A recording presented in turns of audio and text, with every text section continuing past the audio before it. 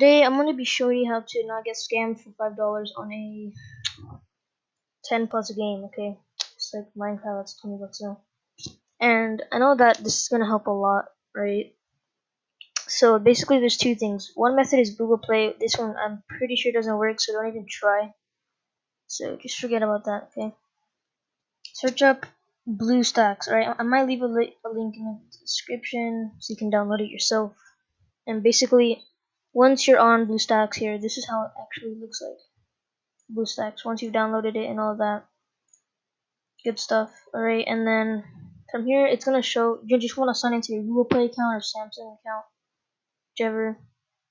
And once you've done that, the first thing that's gonna pop up is Google Play Store. Alright, I've been wanting to do this video for so long. Dang, this is actually an old version. And Google Play Store and search up Among Us. Just Among Us, alright, just like the Google Play one, but just search up Among Us and click on that. Actually, once you're in Among Us, it's gonna show W, A, S, and D keys on the bottom left, and keys everywhere.